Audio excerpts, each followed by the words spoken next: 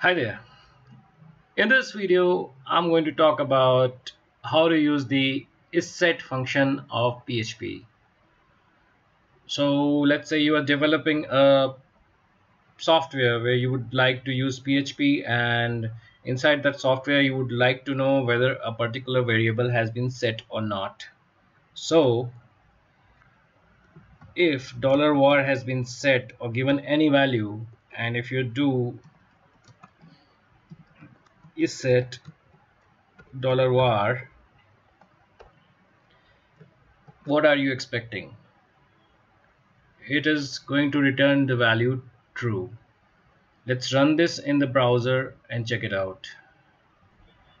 But before we do that, we put up a simple way of understanding it. So I'm using a ternary operator to give you a more meaningful message.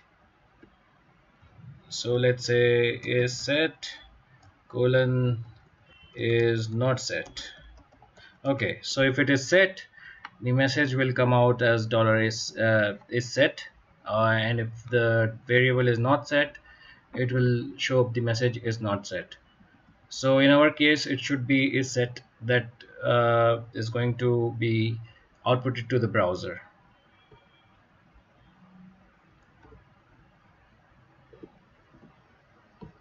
So as you can see, that is what we had expected. All right. So what if we did not declare this variable, and we tried to find out whether this variable was present or not? In this case, is not set should be visible. Let's check out once again after saving.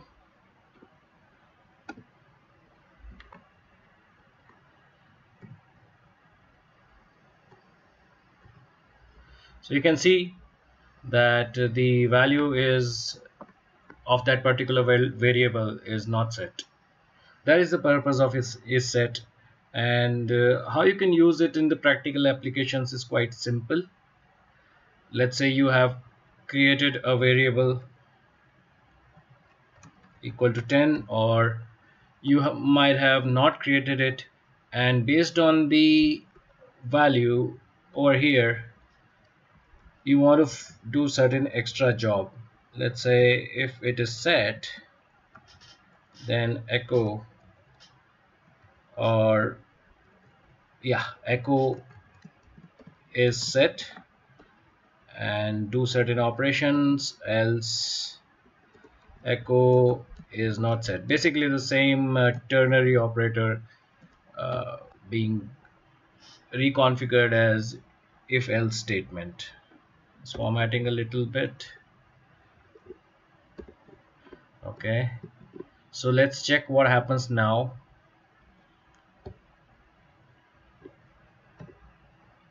So the variable is set.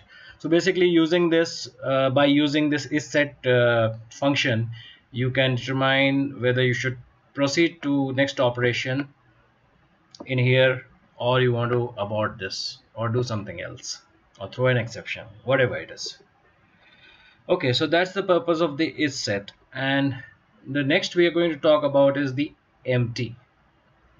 And there's always a confusion between empty and is set, that what is the difference between empty and is set. Okay, so let us examine empty. So we say echo the same thing, empty $var question mark is set, and the other part is not set. And since we are checking for empty, we're going to reverse this condition and ask the question whether it's not empty, and check the values. So just by putting an exclamation mark before empty, we are reversing the condition. That means if the variable is not empty, make its echo is set, which is what we want. Let's check out the output. So yet again we have successfully outputted the things that we were expecting. And if we do not set this variable, let's check out the value once again.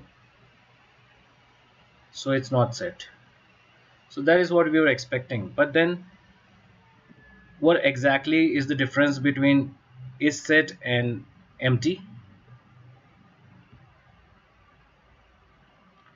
So empty will return something if it is false. Let's say $var equal to false. Okay, so we are expecting that the var is not empty, so it should say is set, but it will output is not set. Let's check it out. Exactly. So did you observe the difference? So empty, in addition to checking whether it was set, it also checks whether it was equal to false. So in PHP strict, non-strict terms, even 0 is equal to false. This will also provide the same output.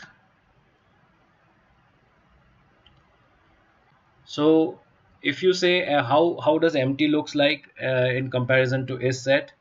So empty, if you see, is whether it has been set.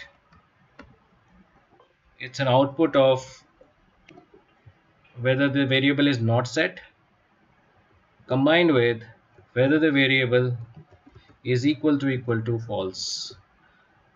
Mind it that this is not a triple equal to. The triple equal to is for strict checking.